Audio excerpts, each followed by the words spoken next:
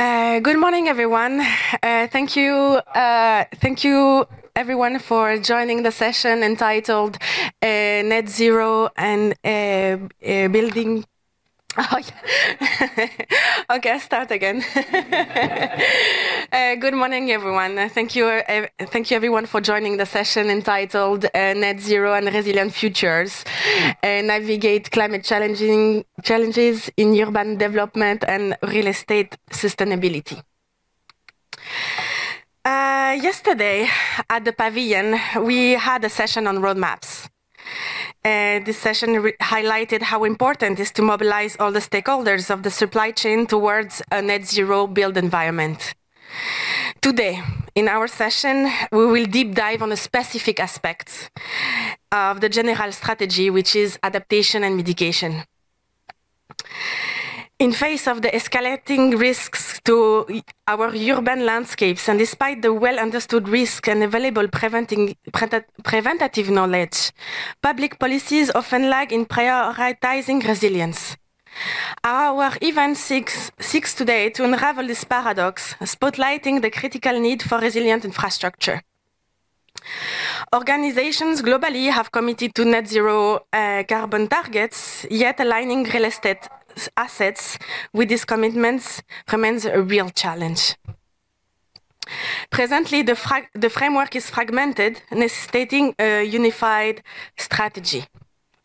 So today, we welcome a wide range of stakeholders who will discuss, express their position, how they act on adaptation and mitigation. Please let me introduce Liz Beersley, Senior Policy Counsel at USGBC, who will kindly introduce Chair Brendan Mallory. Thank you.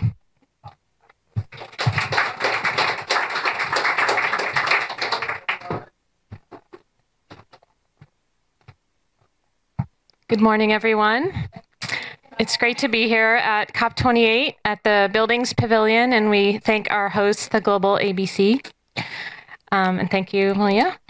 I'm Liz Beardsley from U.S. Green Building Council, and it's my great privilege to introduce Chair Mallory. Brenda Mallory is Chair of the Council on Environmental Quality in the Executive Office of the President. In this role, she advises President Biden on environmental and natural resources policies that improve, preserve, and protect public health and the environment, with the focus on climate change and environmental justice. And as we know, that means both assisting in adapting to the changes that we're seeing, protecting health, property, and economic prosperity, but also making sure no one's left behind in the transition and the economic opportunities this provides.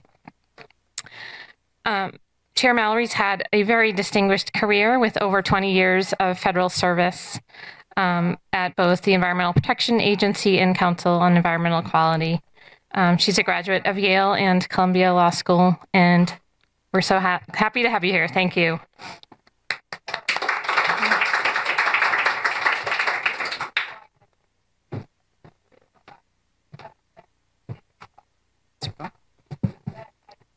Good morning, everyone. It's a pleasure to be here on Water Day. I'm very excited to be able to join the discussion and to hear from other experts about what they're doing in this area. It's great to be here with you to discuss what it means to take on the challenge and the charge of building climate resilience and adapting to ensure we protect our communities for generations to come. Throughout the year, we have collectively experienced new extremes in the United States. Flooding that upended roads and separated families from loved ones and essential services. Devastating wildfires in Maui tore through crucial infrastructure, with the effects made more severe due to the unique challenges on an island. Extreme weather and excessive heat have been the experience for so many all across the country and the world. In the United States, 90% of our counties suffered a weather disaster between 2011 and 2021. And globally, August 2023 also was the Earth's hottest August in 174 years that we've been tracking. These climate impacts have devastating consequences on everything from the health of our local economies to the preservation of our cultures. However, as we gather for COP28 in the face of the unprecedented set of challenges, it's important to acknowledge that this is also a critical moment of opportunity, not to bounce back, but to bounce forward. We can build more resilient systems from each community to the national level and beyond. It's time we go beyond just coping and adapting to climate change. We must also transform the way we approach resilience and how we do business. We cannot just patch what was broken.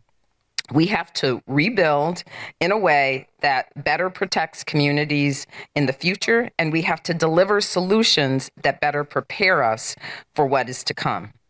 The United States understands how imperative it is that we work across sectors and systems to build resilience to climate change. We know this work is lasting.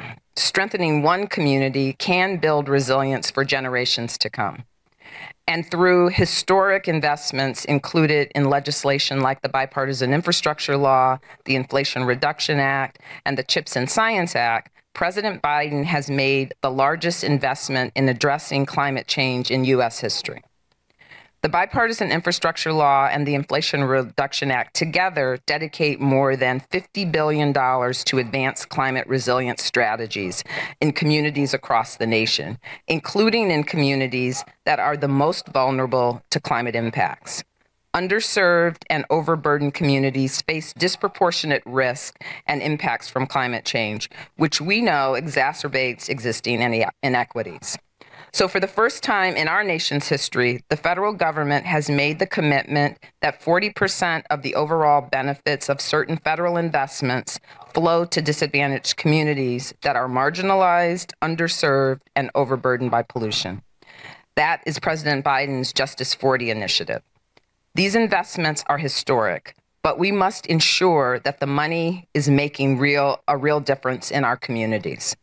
I'll give you a few specific examples of our resilience work in action. Let's focus obviously on buildings. We are modernizing building and energy codes through the United States' national initiative to advance building codes to ensure minimum standards for safety, health, and general welfare. We are leading by example by electrifying federal buildings with over $1 billion from the Inflation Reduction Act dedicated to upgrading buildings across the country with sustainable technologies so that they are more efficient, all electric, and powered by 100% carbon-free electricity. We are updating our processes so that by 2030, all new federal buildings will be zero emissions. And we are using our buying power and real estate footprint to move markets, create demand, and catalyze clean energy innovation while using historic investments to decarbonize the federally owned portfolio. To catalyze the private sector investment, we launched the Climate Smart Buildings Initiative that will spur $8 billion of private sector investment by 2030 in energy savings performance contracts. This will increase efficiency and reduce emissions from our federal buildings. We are also focused on federally funded, insured, and supported buildings. And just this week here at COP28, the United States joined the Buildings Breakthrough Initiative so that we can supercharge our work to move the building sector to clean energy and build resilience. The Biden-Harris administration is committed to transitioning the building sector to zero emissions and cutting 1/3 of greenhouse gas emissions that come from buildings. With approximately 130 million buildings in the U.S., we are working to send a clear market signal and set a consistent target backed by verifiable emissions data to move the entire building sector to zero. Together, these actions will lower costs for families and businesses and help communities access funding to better protect the places where they live, work, and learn. Let me share just a few examples on the resilience work. We're embedding climate resilience across the government to ensure our federal agency and their surrounding communities are proactively planning their adaptation. We're implementing the Federal Flood Risk Management Standard, which ensures federally funded projects in areas prone to flooding can boost safety and better prepare for future flood risks. And we're using natural ecosystems and other tools available to reduce climate impacts and capture and store carbon from the atmosphere and expand access to green and blue spaces. These are all pieces of a bigger picture. This fall, President Biden released the first United States National Climate Resilience Framework to identify key values, priorities, and objectives to help expand and accelerate comprehensive, locally tailored, and community-driven resilience strategies.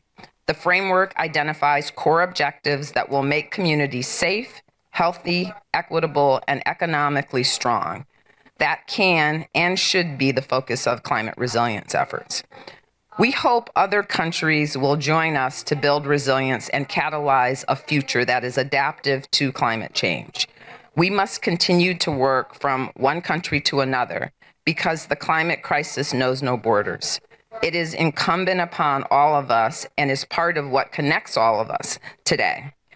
Whether we work in the United States or across the globe, we must join together. It is our collective responsibility to transform our infrastructure to meet the challenge. So thank you all for all the work that you're doing and for your shared commitment to build a better future for all. I look forward to hearing the discussion today. Thank you.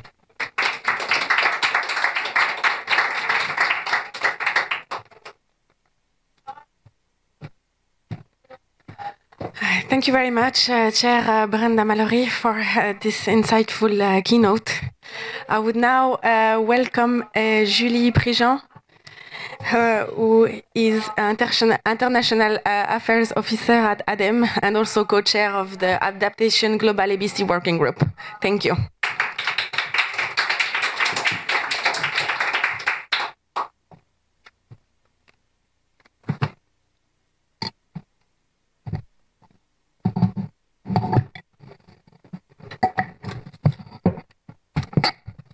Okay.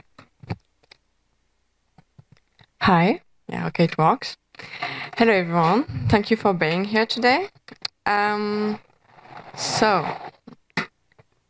Malia said, I'm here in my capacity of co-chair of the Adaptation Working Group of the GlobalABC. I'm not going to present GlobalABC because I'm in the interest of time, but also because assuming you're here or online, you already know of it. But so there's numerous hubs in the GlobalABC, and our working group is tasked with the essential task of talking about resilience and adaptation in the building sector. With my fellow co-chairs that you can see on the slide, so Karim, Judy, and our secretariat that is provided by Victor, our goal is to coordinate the discussions and work of our members, stakeholders from the whole value chain, the whole buildings and construction value chain, in order to pool expertise and resources to increase the focus on resilience. We need to ensure that the building sector, along its entire value chain, addresses climate risks, not only the current ones, but also the future ones. The discussion of resilience needs to be at the forefront by recognizing the vulnerability of the sector and the benefits we will get from it. Protecting people, their belongings, and essential infrastructure.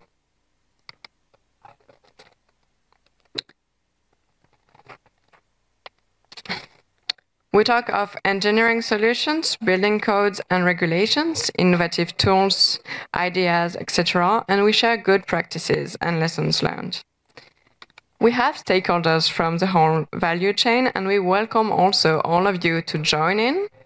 The more the merrier, and like Ban Ki-moon said in 2014 already, we need all hands on deck.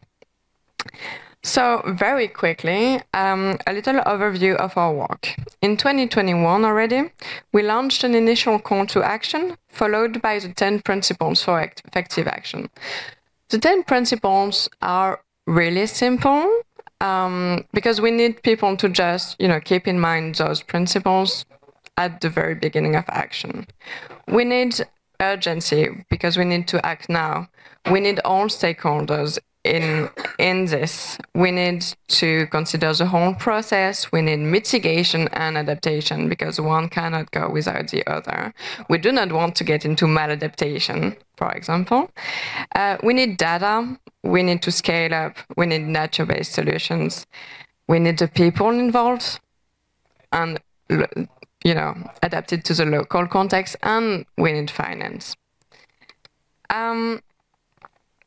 So we also did a lot of other little reports. We do compile exemplary projects. You can find all of this on the GlobalABC website. And we also have a comparator of resilience assessment methodologies on the website. But so lately, we've been working on a new report, a new call to action, based on surveys and interviews of different stakeholders along the value chain. And following the first results, which were kind of inconsistent, we had to adapt our report also. And so now we're really asking, why are we not adapting? We know we need to do this, so why are we not doing it?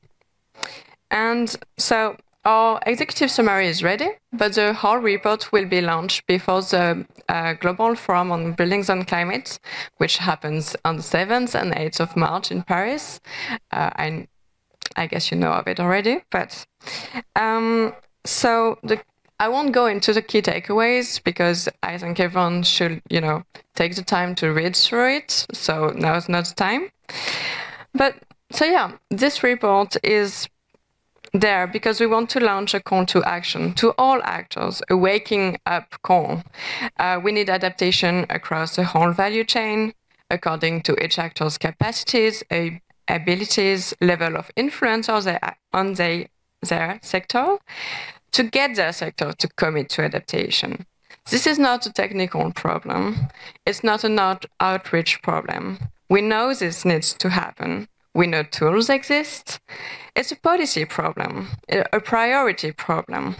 Adaptation is needed now, and ultimately someone is going to pay.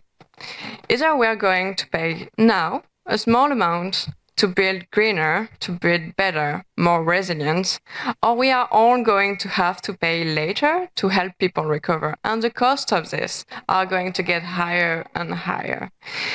So we need to achieve resilience, adaptation and resilience now from the onset. It's always better to prepare. So join us in the working group. Maybe this is, one part of the answer to cooperation. And together, I believe we can achieve this.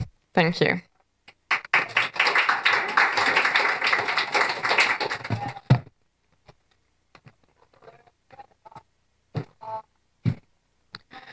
Thank you very much, Julie, for this introduction of the Global ABC Adaptation Working Group. I will now leave the floor to Kosi Adonio,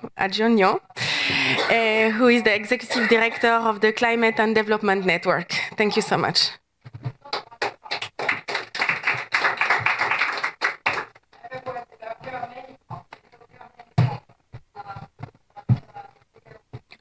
Thank you, Malia. Thank you, everybody. I'm so glad to join you in this event. I would like to thank especially organizers of this event and also Énergie 2050 for inviting me. Today, I would like to start with this quick story.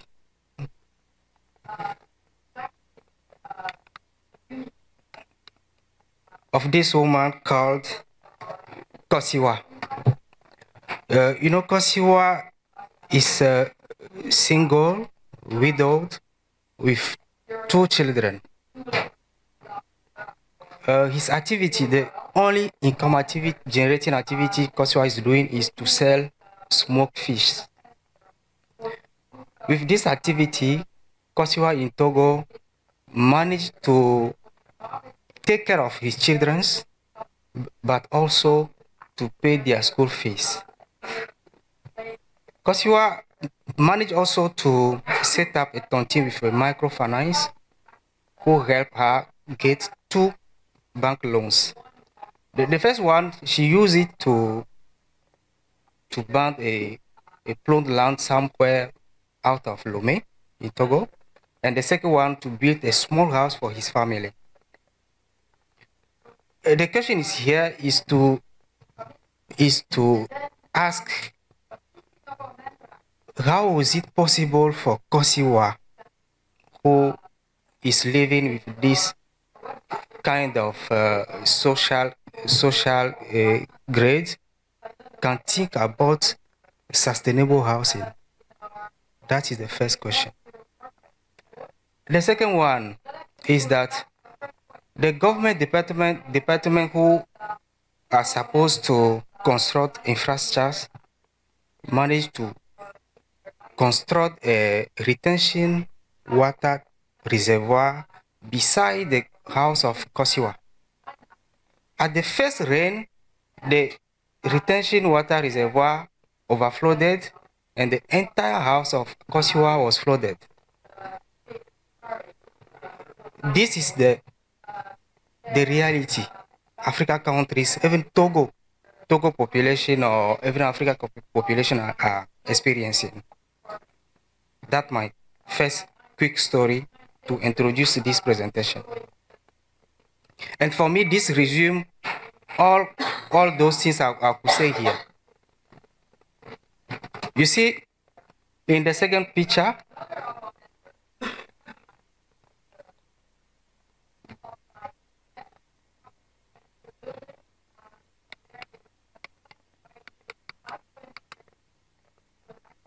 you see it in this picture. Those pictures are pictures taken this year in Togo, and those all what you are seeing there are retention reservoir in Togo, flooded. When coming to the cities,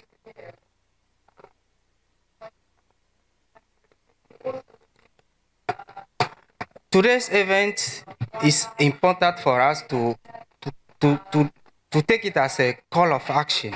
It's the most word I want to use. Putting this aspect of sustainable housing issue up for discussion is more effectively a call to action. There is a pressing need for non-state actors who are at the heart of the climate hazards experienced by population of intermediate and small town to be more involved in the reflection and formulation of approach to solution for sustainable housing. That's why we are enjoying this exercise alongside the leading features of this panel. Above all, I would like to bring the voice of Kosiwa and also the communities who know nothing or have no choice to find out whether their habitat is sustainable or not. Those who immediate concern remains a place to live, regardless of the basic condition associated with.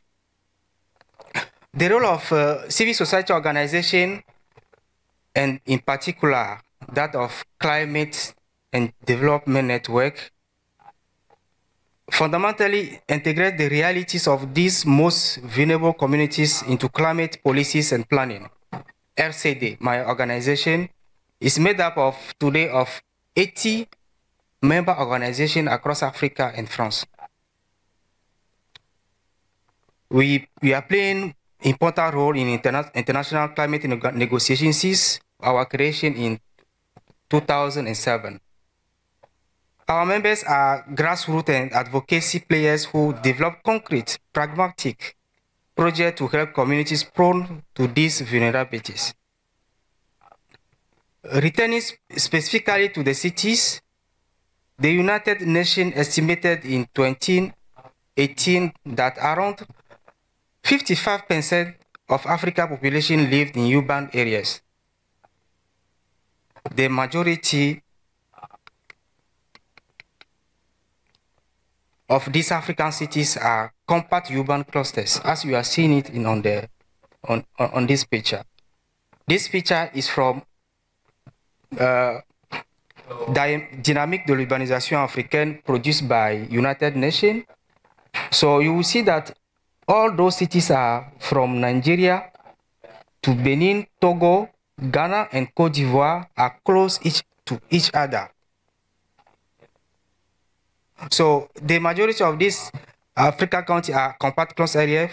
Is that to say that group of cities with more than 30,000 population located less than 100 kilometers from each other by road, and with a total urban population of more than 2.5 million.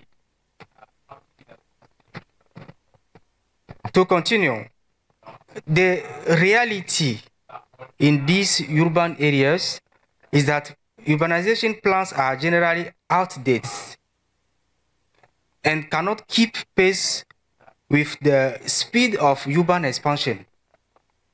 The priority concern of the population are not focused on the sustainability housing, as I said before.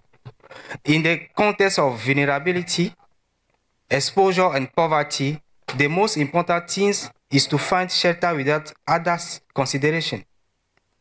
In the absence of urbanization plans and investment policies for sustainable housing, supported and materialized by political decision makers, and also supported by investors, it is a complex matter to combine the need of grassroots communities with the desire of sustainable housing. Population are every time victims of poor urban infrastructure in Africa, and with no access to drinking and energy. You can see here is another picture taken from Lomé. In absence of sustainable connection of electricity, population are managing to have electricity themselves, and this is a danger for them. So it's what we are experiencing in our countries, and for what I would like to make this recommendation from the Climate Change Africa Conference held in October in Cameroon. The recommendation called for empowering local governments because they are the first actor in the front. They need more capacity building. They need more power to plan and to execute it. They need more finance also. The second one is to put land planning and governance at the heart of strategies. Because in our countries, one of the great problems is land governance. The third one is developing the housing offer. You know, we don't really have social housing in our countries. That's why population are used to buy themselves lands and construct on it. Apart from social housing, how investors and government can help plan well and construct sustainable housing. The fourth one is to develop a genuine urban energy and climate policy. This image shows how the lack of planning of energy efficiency and connection expose population to this kind of illegal connections. And reducing the vulnerability of territories, we have to make a good diagnosis of what is the vulnerabilities of these countries and to plan the right urban development policies. And the sixth one is to strengthen and adapt financing. Those who need the financing, they might have the financing. These are the 6 recommendations I want to share with you coming from the Climate Change Africa Conference held in Yaoundé in this year. Well, thank you.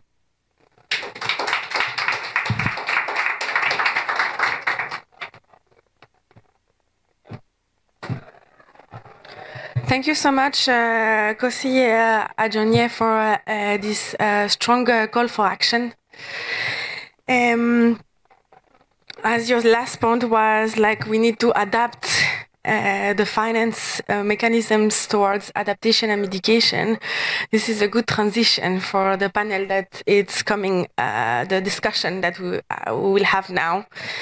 Discussion will be cut in two parts. The first part will be on finance mechanism, and the second part will be, we will expose concrete tools and examples from the ground, still related to adaptation and mitigation. So I will kindly now invite on the stage, I will start with Isidoro Tapia, which is a senior climate officer at the European Investment Bank. Have a seat, thank you.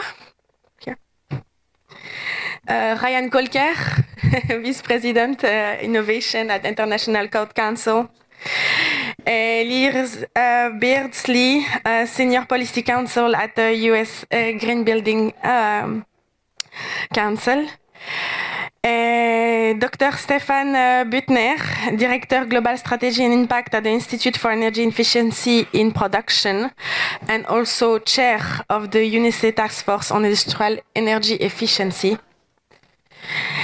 And Leah Anderson, who is the Advocacy and Public Affairs Manager at Solar Impulse Foundation. No, I will stand still. So yeah. Stefan and Stéphane Poufari, who is joining us from France. He's a CEO at Énergie 2050.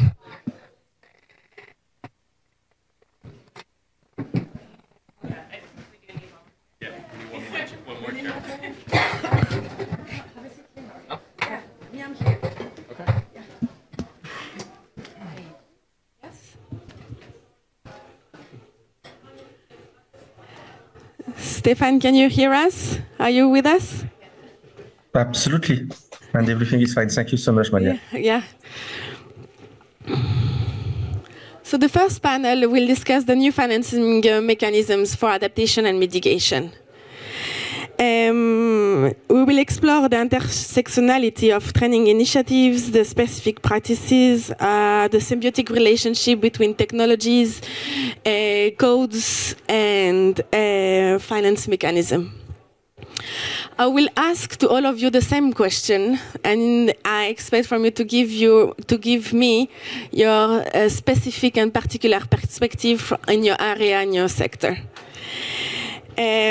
First question, what is the cost of inaction of adaptation and mitigation in your area? Yeah, no.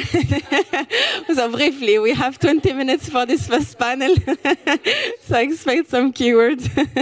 Thank you. Let's start with maybe, okay, I can see that Dr. Stefan is eager to speak. Well, if you say so. Is that on? Yeah, okay, good. Well, what are opportunity costs of inaction? That is a tough and yet easy question. Think of a situation where you could save money today, but you decide to wait until tomorrow, and then the amount of money that you could have saved from today to tomorrow, you will never be able to save again. It's gone. And that means whatever we don't do now cannot be recovered ever again. It's like if you wait for finding a job, that doesn't mean your entry salary is gone by 1 year. If you start 1 year later, it's your highest salary that will be gone. And it's similar here. So that's the time element. Also, when we're thinking of when do we start to act, if we wait until everybody is doing it, maybe there is not enough skilled personnel. There is not enough green energy available in the grid. There's not enough planning capacity in the authorizing offices. But also, it's a question of consideration of the other costs that are usually always overlooked, and that is emission costs, that's the price risks all those things that we usually do not put in the public tender process. And that can be super costly if we then wake up on the next morning or a few months or years later, realizing that we went for the most economic offer, but that didn't consider all those extra costs in the long run, so the life cycle costs. And there, particularly in the business area, we're looking for payback times that are relatively short, but those are okay if they are on individual tools and machinery. But if the goal is to avoid climate change, to progress even further, or to save lives, etc., we need to look for what constellations of measures is systemically efficient, say by 2030, which from today's point of time would be 6 years and a little bit. And then you may get to a completely different constellation of things that unleash their power in combination. And therefore, if we don't do that, we suffer these opportunity costs of inaction. Thank you. I'll give you an example from the U.S. The National Institute of Building Sciences looked at the sort of benefits from investing early in things like building codes, in things like retrofits, specifically for adaptation, and really found that for every dollar spent on pre-hazard mitigation, we actually result in anywhere from $3 to $13 of benefit. And when we look at things specifically like building codes, it's $11 for every $1 invested. And that benefit really accrues to the entire ecosystem. So it's the community's reduced need to respond when a disaster happens, for shelter needs, its impacts on the financial sector, business losses, property losses, even sort of insurance administrative costs that are associated with that. And so that's a very sort of tangible dollar impact. You can also then, certainly go to the impact that it has on individual lives as well, and how that sort of trickles through, the entire system. So, even if we don't, even if we think about sort of all of the pieces of communities, whether that's schools, whether that's employers, hospitals, there's sort of those impacts across the entire spectrum of a community. And then to sort of pull the sort of flip side on the climate mitigation aspects, if we think about particularly, I think in the U.S., but probably applicable universally, low and moderate income households spend a significant proportion of their monthly income on utility bills. For sort of the median household in the U.S., it's somewhere between 3% and 6%. We've seen in some communities it's up to 30%. And so if you think sort of holistically about, those households, that's not their only stress. They're certainly stressed from sort of other decisions they need to make in their lives. And so if we can look at sort of reducing that energy burden, that certainly helps enhance the social resilience of those communities as well. Liz, please. I think we're all anxious to get to the opportunities and the actions more than the cost, but I'll just briefly add here that, you can see from the pictures that were shared and many others that are around COP, we can lose lives, right? And it's not only about property damage and economic loss, but there's real lives at stake, and then community stability. When the whole community is wiped out, there's no work available, and the rebuilding cannot be done. Then that really causes instability, which has a whole ripple effect on, on even the country. So, Leah, thank you, Liz. Can you hear me? Yes. Yeah. Well, cost of inaction, and indeed I'd like to oppose that perhaps to the opportunities in action, because there are many. That's what we focus on at the Solar Impulse Foundation. But for example, Chair Mallory mentioned earlier, it is true today is Water, Agriculture and Food Day at the COP28. Today we know that 33% of water consumption in the world happens in cities. We're talking about urban landscapes here today. When you know that you can reclaim 60% of the heat that is used in showers, through, very innovative, efficient, and actually cost-effective systems, it makes no sense that we are not implementing those solutions. I think here the key word is efficiency, and through very easily implementable systems, we can actually, move from a narrative that talks about cost of inaction to the opportunities that exist today in acting preemptively, proactively, and urgently. Thank you, Stéphane. Are you able to add something on the cost of inaction? Yes, more than happy. So, in fact, I think the question is a very long-lasting question since decades. We repeat that since so many times. So at the end, I will also prefer going to the opportunity to act. And just also to say that at the end, we know we have so many figures, and we are still not, let's say, implementing them. You speak about the building code, we can speak about the financial mechanisms, we can speak about the MRV dedicated to buildings, we can speak about so many points, and at the end, we are not still implementing. So what I want to mention is that at the end, we really need to focus on the regulatory frameworks to implement things, because as we are working in the adaptation working group, so somebody will have to pay at the end. Whatever we consider, like Kosi was explaining, at the end, the poor guys somewhere would suffer by, let's say, bad adapting, let's say, household. Somebody will have to pay. So the cost of inaction, I would say, it's billion. Go to the adaptation needs, we will have 300 billion per year in Africa. If we go for resilience need, it will be thousands of billions. So the cost of inadaptation, of maladaptation, is impressive. On the other side, the cost of adaptation and the cost of action is almost nothing, especially if we have a top-down and a bottom-up process with a very clear regulatory frameworks. What I want to focus on is to say, if we apply the same rules for everyone, at the end, the same rules is not costly. If we have different rules, different opportunity, it is clear the market will not play the game. So this is also one point we need to focus on.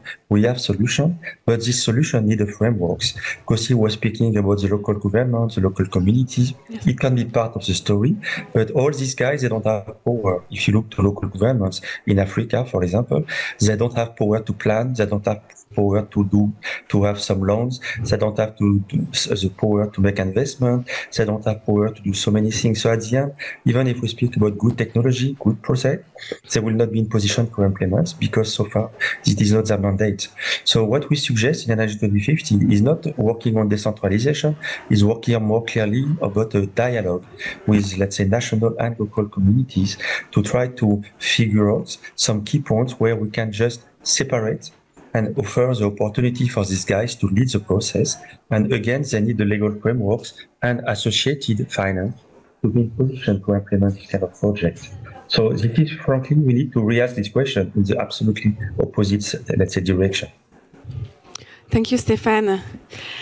Isidoro, you have to respond now. Yes, I will try to say something different. I mean, there's something that has been said, actually. Buildings represent around 1/3 of global emissions. Indeed, it's a lot. So yeah. it's 1/3 of we have to reduce to zero. What is the cost of inaction? I'm going to give you two numbers. The share of new buildings that are built every year is only 1% of the overall building stock. And the renovation rate of the existing building stock is also only 1% globally. That means that every year, 2% of the existing building stock is either built, newly built, or renovated. That means that even if those buildings achieve the highest standard, it will take almost 50 years to renovate the entire building stock, which is much longer than the time that we have to get to net zero.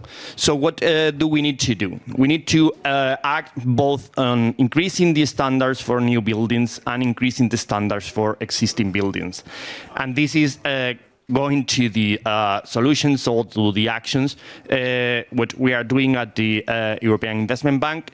the EU Climate Bank, we are financing both new buildings achieving the highest standards and the renovation of existing buildings.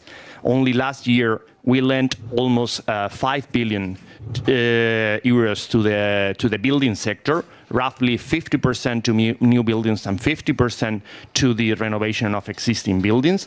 And we are doing so by a number of financial products, going from green mortgages to loans to homeowners associations, loans to banks, loans to construction companies. We need to have a wide range of financial products to be able to get to the granular investments, to the small investments that typically consist of the renovation projects.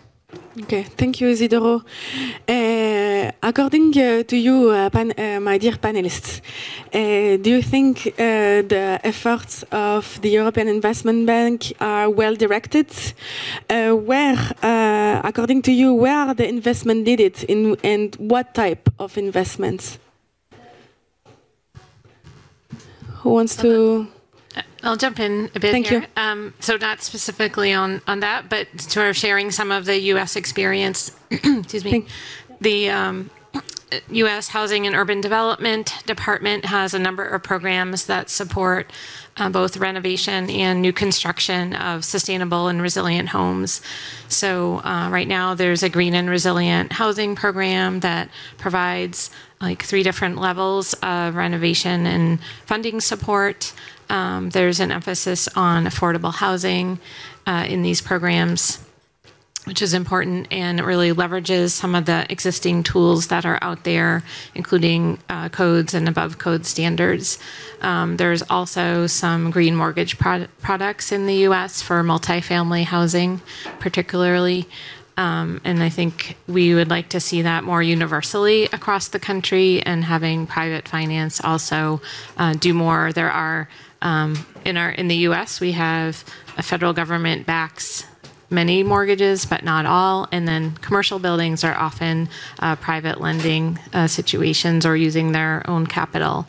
So we kind of would like to work towards aligning all of these so that every dollar spent investing in a building, new building or a renovation is going to prioritize efficiency, decarbonization, and resilience all together, because they're all integrated. And to realize that lifetime savings, as Ryan pointed to, in terms of resilience benefits. So I think we have like some good policies in the US, and we can expand them.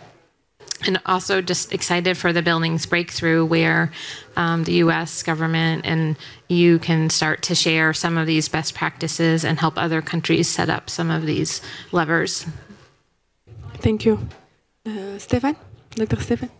I can only second what you just said. I was about to say approaches such as pay as you save and on-bill refinancing and so on can be enablers, because what we have seen, for example, in Germany, the building sector nearly folded in the past couple of months because people are struggling with enormously risen energy prices. At the same time, they would like to structurally reduce them by taking action, but yet that has become super expensive because of inflation.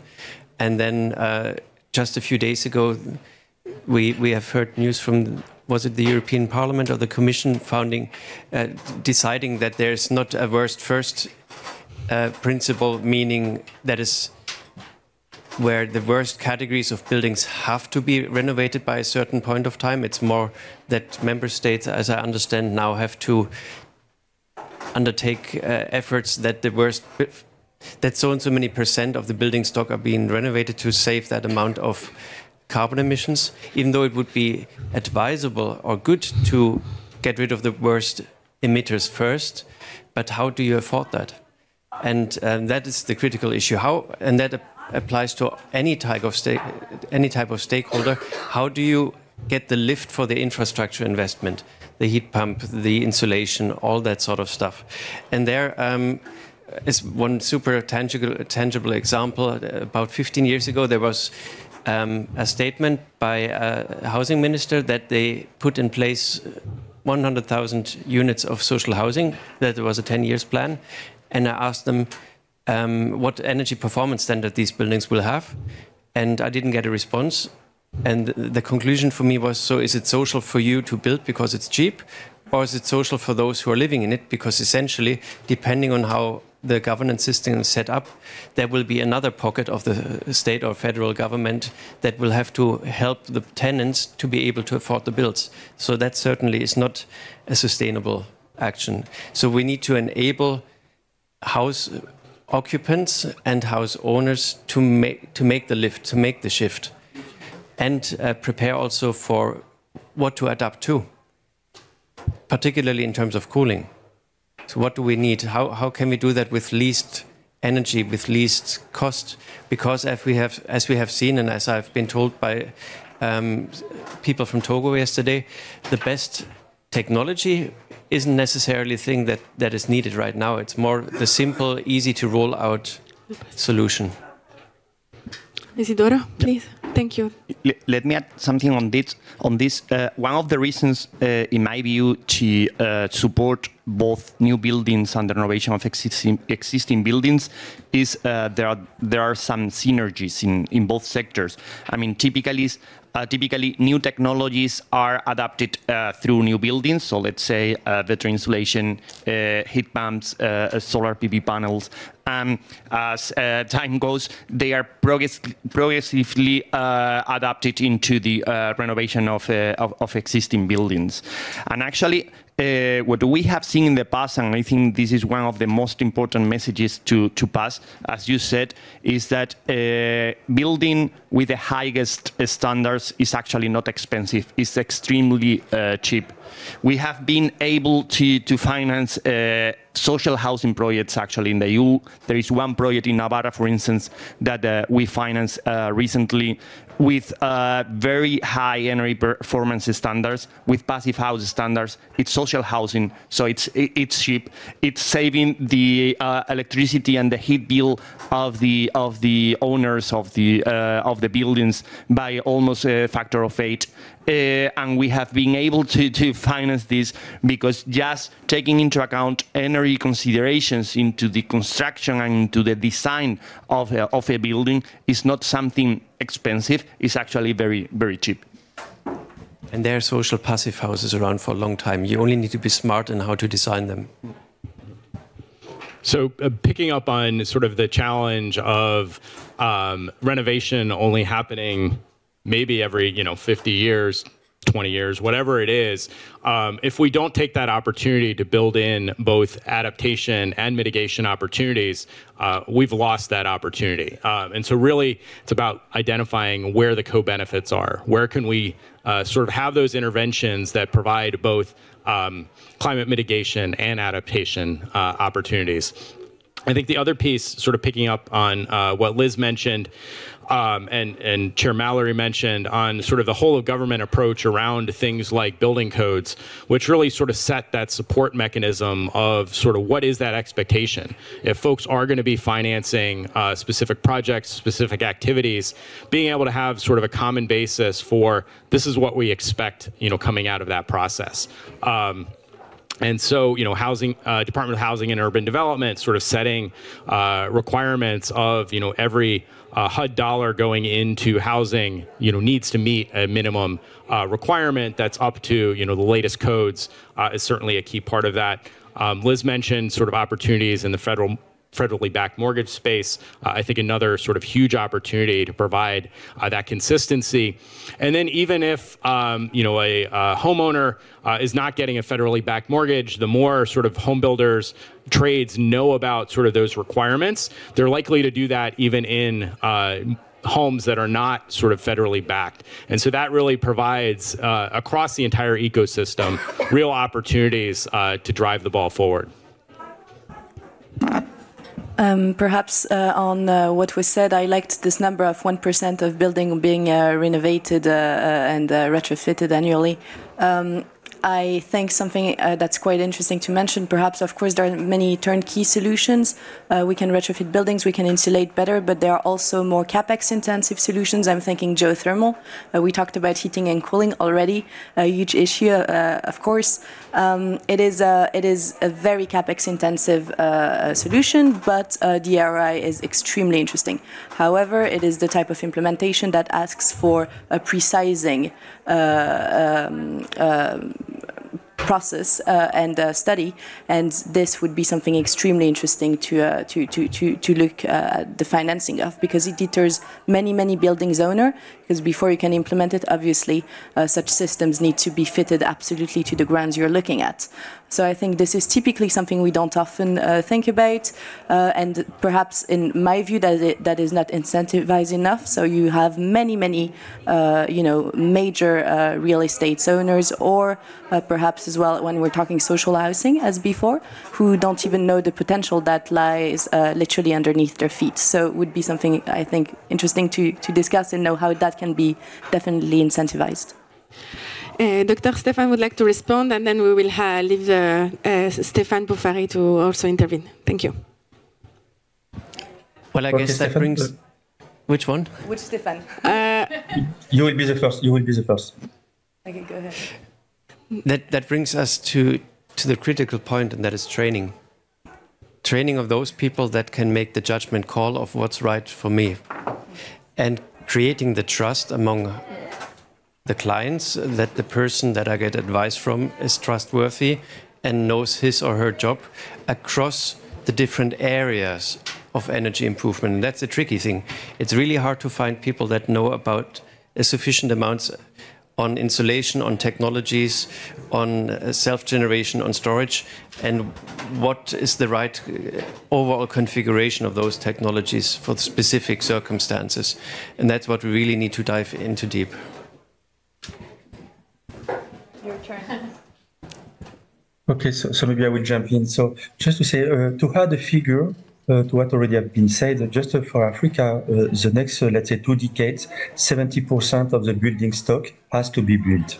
So it means we have also an incredible opportunities. 70% of the new buildings to be organized are yet to be built. So it means it's a huge opportunity. So going back to what can be, I think, the granularity of the finance tools and also about the legal framework has to be adapted to the reality. So what does it mean? It means, for example, we need to go to a direction probably to design and to conceive buildings and also looking for additionality. What does it mean? It means it is exactly the same wording we are using for the carbon market, additionality. And like that, we can also demonstrate what is needed and what will be the benefits if we improve some efficient solution. And in that case, financing can also just focus on this additionality perspective. So like that, we reduce the constraints and also we make, and as it was said, education. I think education not only about the designer, the public authority, but also the consumer. So to understand if he does that, he will benefit that. And like that also, if we start to finance and to provide some tools, we can just focus on this additionality perspective. And just one point, going back again to the let's say legal frameworks, I think in so many cases everything is blocked by the legal frameworks. When we spoke in Europe, for example, about putting some PV panels, it's good because the guys can sell the extra, let's say, energy produced, but it almost all the developing countries, it is forbidden. So this kind of example just demonstrate how we block the market perspective in so many ways because we don't create a value about the additionality perspective and we don't take into account what could be the benefits both at individuals and also at the collective, let's say, level about all these kind of solutions, which are really powerful to change and to create sustainable perspective in the built environment. Thank you. I would like to know if I can gather some feedback already from the public, if you have some questions. I have a question. We're talking here about finance and finance mechanisms for adaptation mitigation. I think one important element that I want to bring up is that we are looking at a just transition. And I'm asking you, what do you think? How can we get this to the people? And I mean, we had a presentation earlier by Cosia Fedo, even our representative from the US also mentioned about, the vulnerability and the people that actually really need the support. How do we get the funding to go to the right place?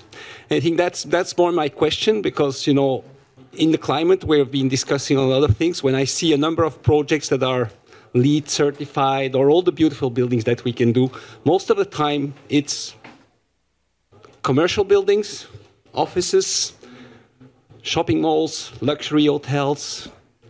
And on the housing part, we don't see that much. And I think we really need to get it, if we want to change things, we need to change it in the residential sector. So I know it's a tough question, but I just want to hear from you what you think about what can we do there? How can we drive this for the people? Thank you. It's indeed a tough question, I would say, and I think we have been all here for a few days, and there is a tension between climate objectives and just transition, which is just in there. But I would say that, typically you support solar PV panels. Solar PV panels go or are installed by high-income people. You support electric vehicles. They are bought by high-income people.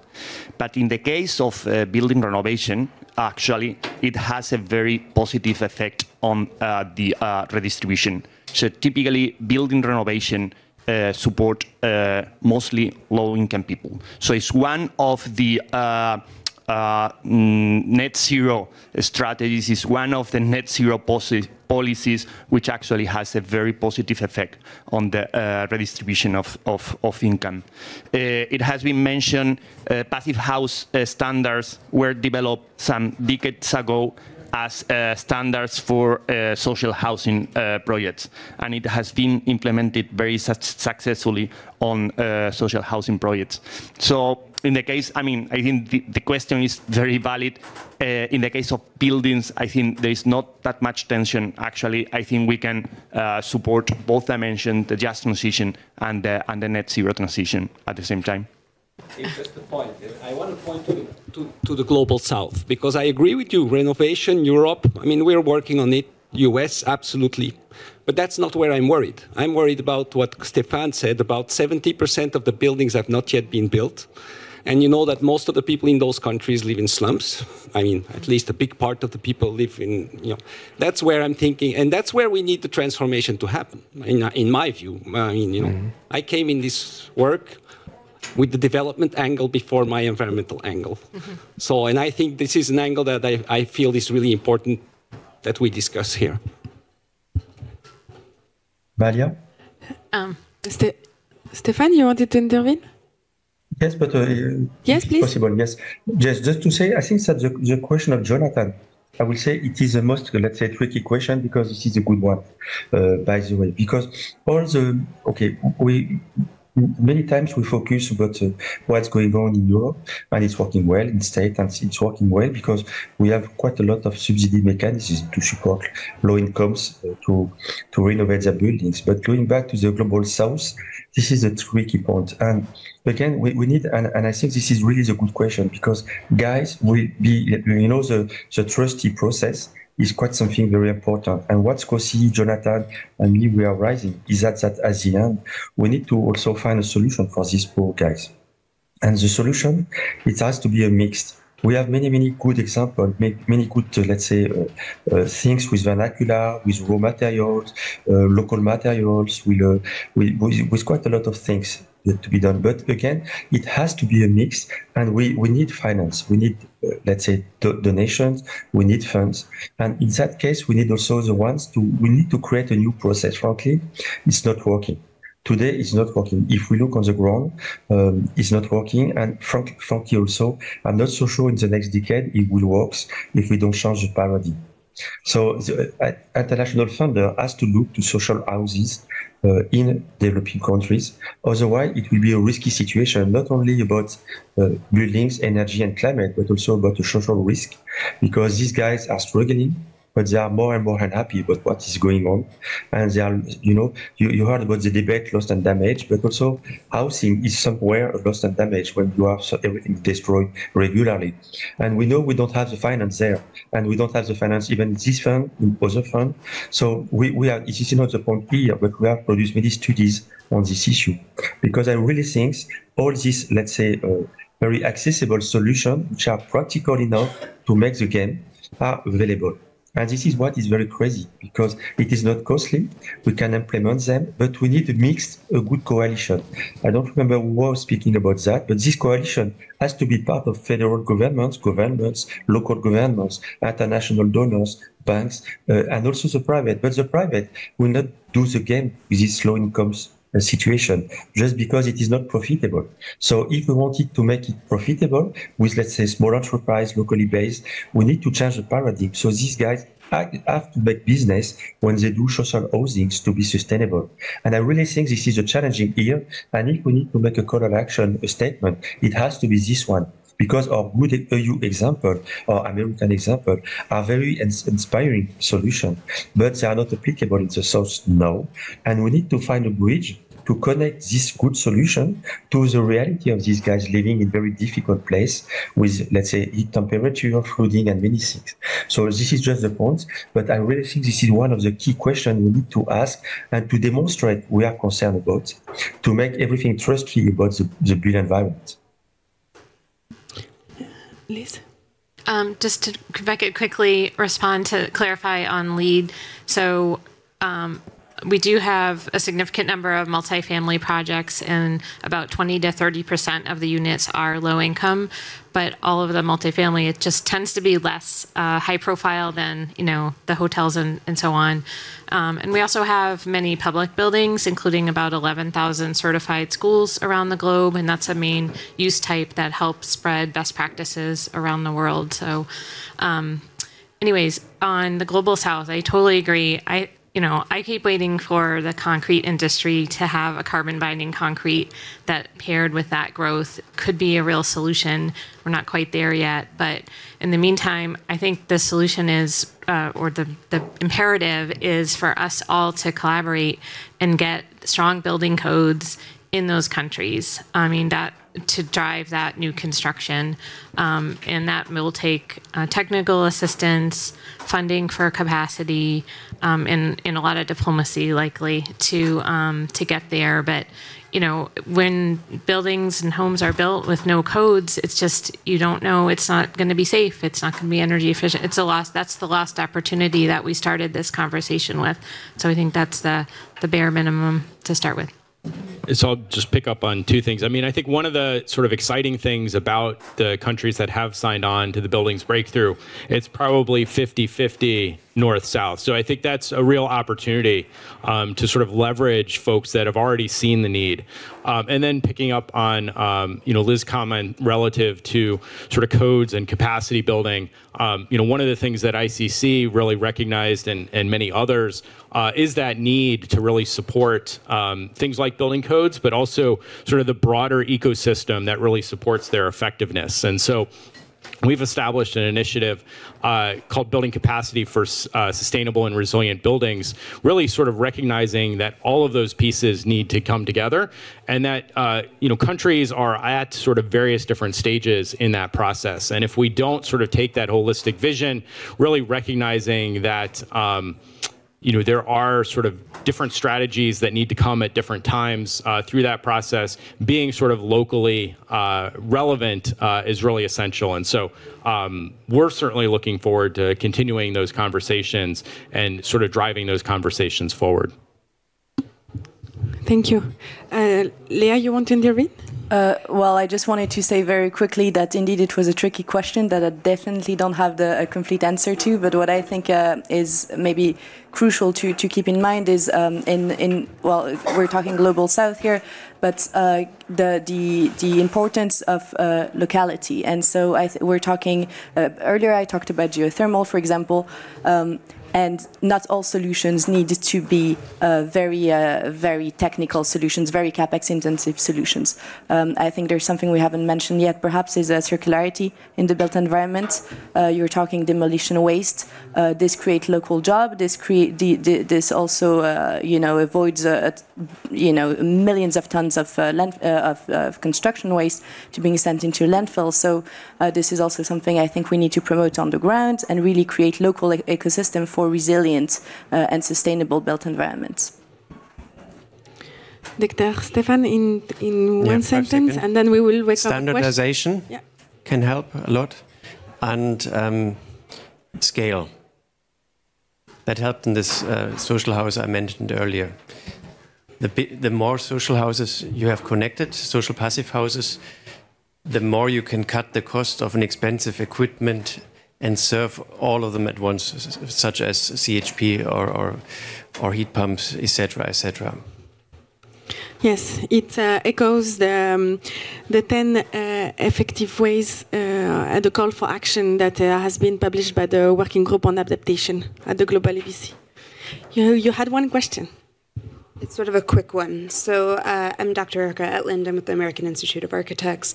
But Chair Mallory, I'm also kind of curious your perspective on this question, which is, to your point about housing and sort of when we think about affordable housing, how are we also incentivizing developers in this who are not necessarily incentivized to optimize anything other than profit? And when we know, especially in some of these developing countries, that they're going to continue to want to develop profit, how does the U.S. sort of serve as a model and saying, here's what strategies work? Because we've seen examples of Passive House do incredible things, but when you start to talk to those developers, you find them as sort of these gems sometimes where they're like, well, I did just because I wanted to, not because, I had to or felt that this was sort of my priority. So I'm just curious, from a U.S. perspective, where do we incentivize developers to make that the new consistent piece, whether it's family housing or just individual housing? Yeah, I know that is a central focus to the work that I think folks are doing, especially in HUD, but in other agencies where there is an overlap in the issue. I don't know that there's a specific answer, and I can't tell you exactly what some of the things are that are in front and center.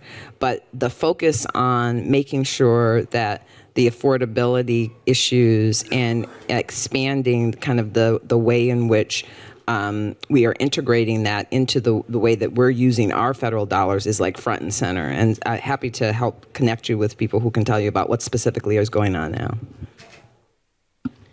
Yeah, I'll just add there's a mix. So there's some federal financial incentives, and we can give you some information on that.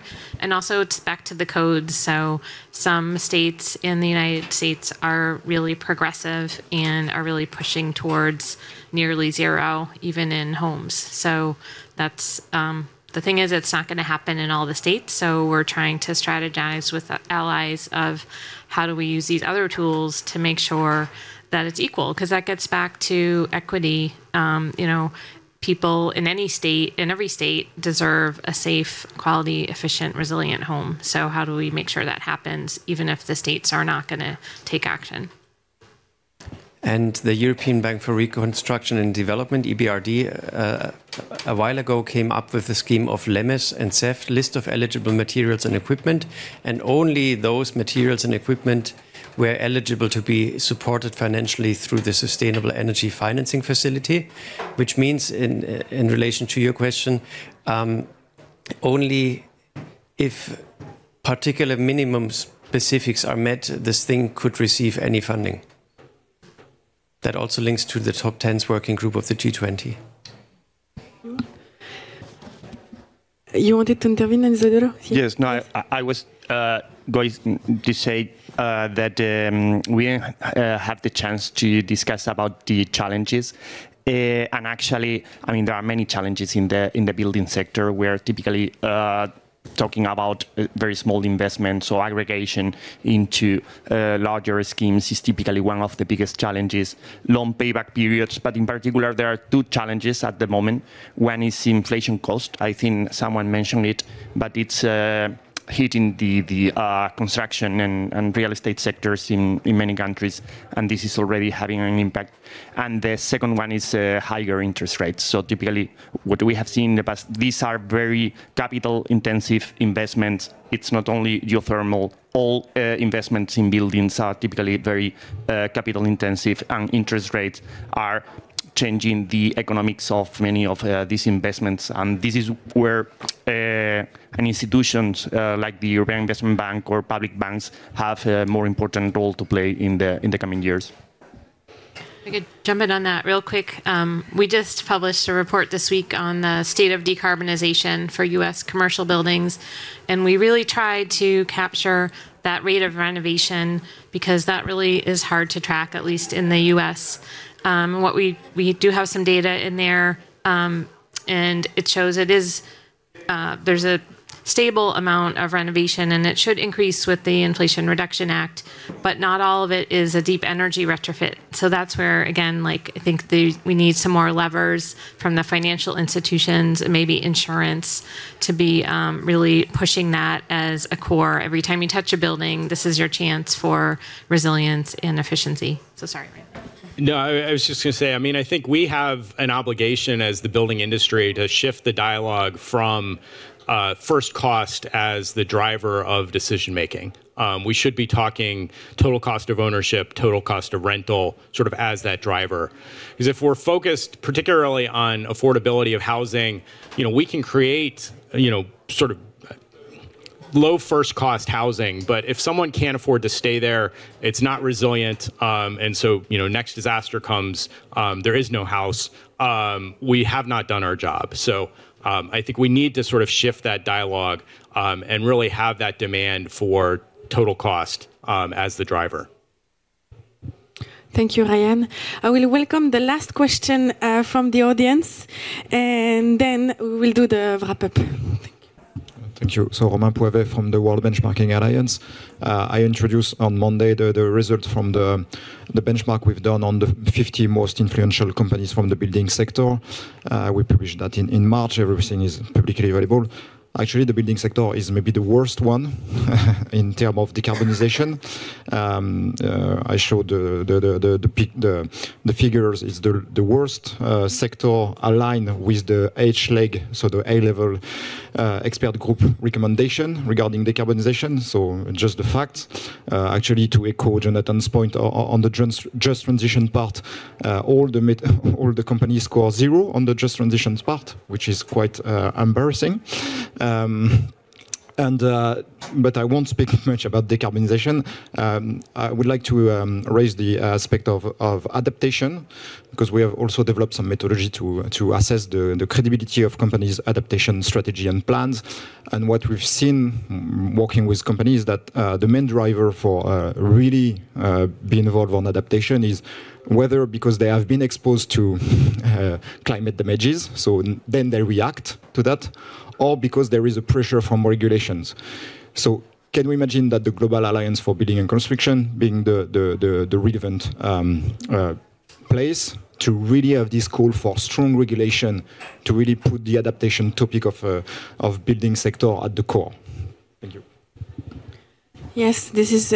We already tried to build the momentum. We already built the momentum at the Building Breakthrough launch last 6th of December, and we will continue gather all the stakeholders all around the world at the Global Forum in March to act on adaptation, mitigation, and towards a net zero built environment. I will now turn to all our panelists, and I would like to conclude on a positive note. So I will ask you to answer briefly to what are the most promising developments for resilience in your specific area. And yeah, thank you. I have to start. Well, I mean, I think, our code development process updates every 3 years to really capture sort of the latest knowledge, latest technologies, latest lessons learned from prior disaster events. I think the most sort of interesting thing we'll actually see in the 2024 editions of the codes is sort of the first time specifically focusing on tornado risk as sort of a need. and having sort of specific design criteria relative to tornadoes.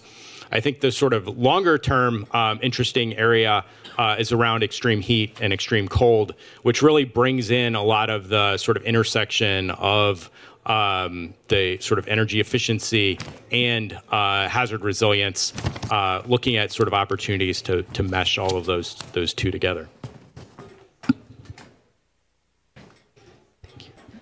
Isidoro? Yes, overall, we discuss it. The building sector is a challenging sector. It's 1/3 of the emissions, so it's 1/3 of the problem and 1/3 of the solution.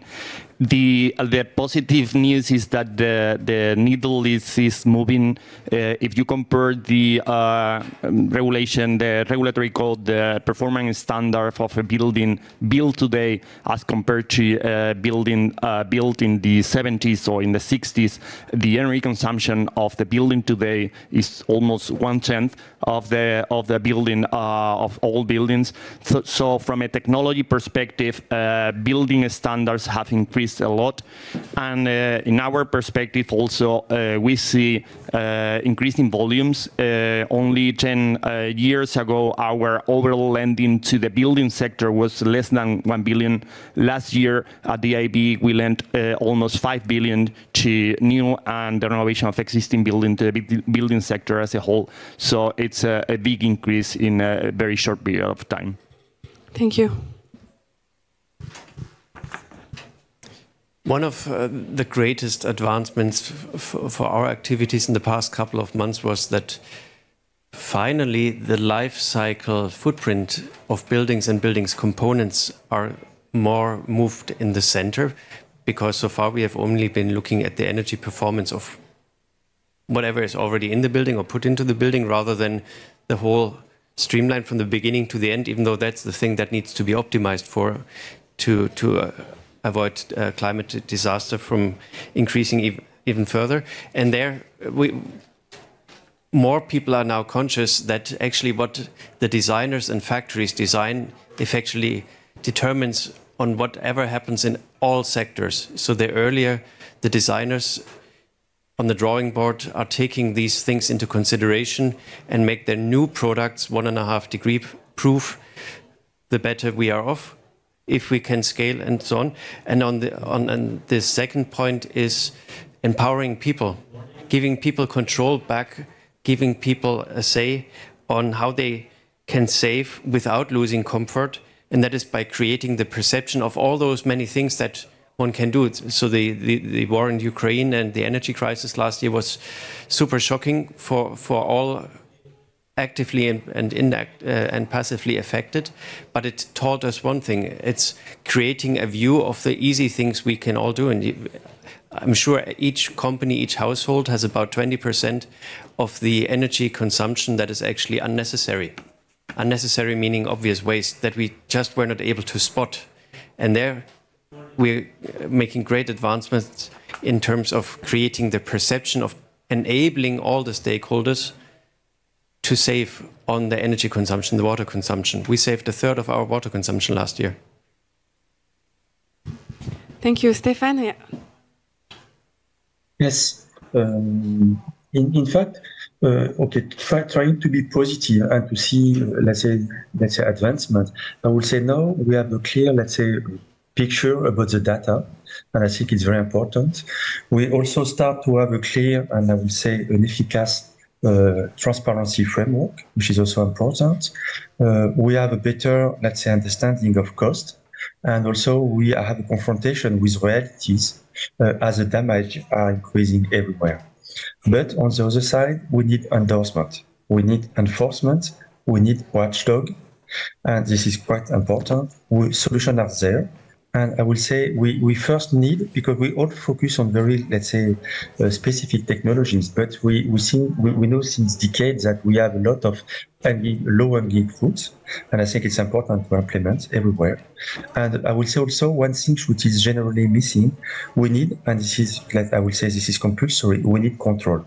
And control, why? Because we need sure incentive, but also we need, so for that we need training, we need tambourine, we need many things, but we need also penalties for guys which are not doing the games. So for example, about circularity, the reuse of materials, many professionals are not respecting the scheme.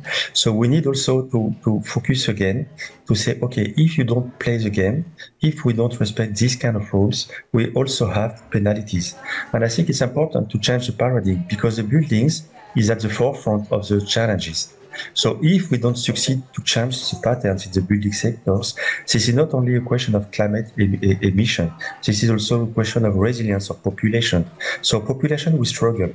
And not only in Africa, in Europe, look about the flooding this summer, about the fire, about everything. So guys are struggling. So if we don't put in place some framework, look in Turkey about the earthquake, so everything now is connected to the built environment because people are facing the consequences. So we need also, and governments need to put in place control and penalties when guys are not respecting controls.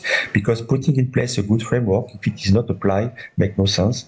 And putting in place good scheme for financing, if they are not applied, is also something which does not make sense. So this could be the positive things. I really think we can tackle the challenges because solutions are there and we all know them. So that's it. So for promising developments, I think first and foremost, we seem to be in a new era of collaboration, which is so welcome.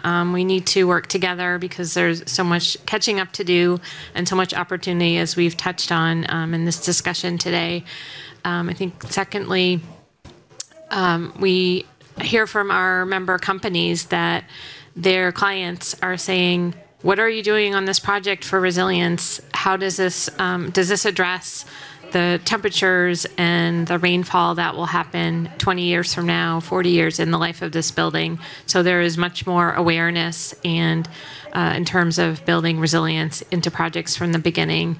Thirdly, what we're doing at USGBC is we are evolving our LEAD program with our latest version 5, and it will require resilience assessment on all projects, including existing buildings. So we're really very excited about that. We have a resilience working group of experts that's advising us. There will also be, different credits and opportunities to implement different strategies, achieve passive survivability, et cetera. So we're looking forward to rolling that out and getting feedback.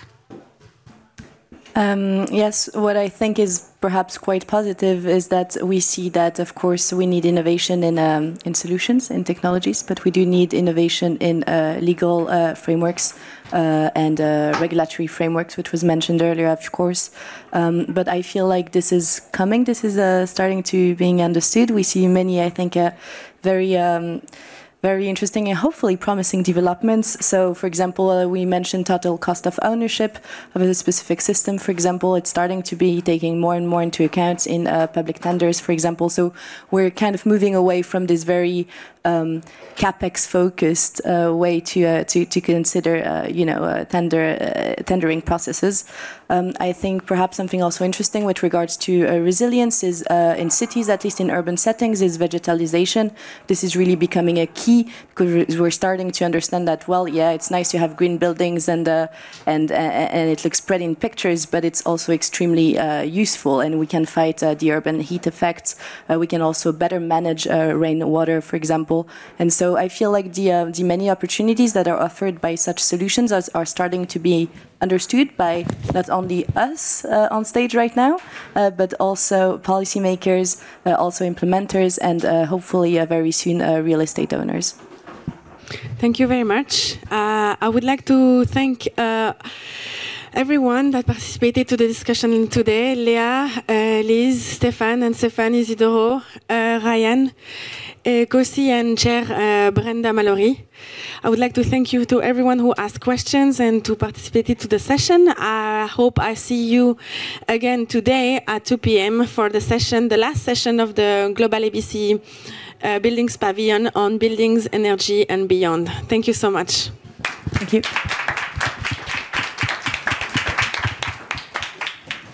Julie. forgot to stay.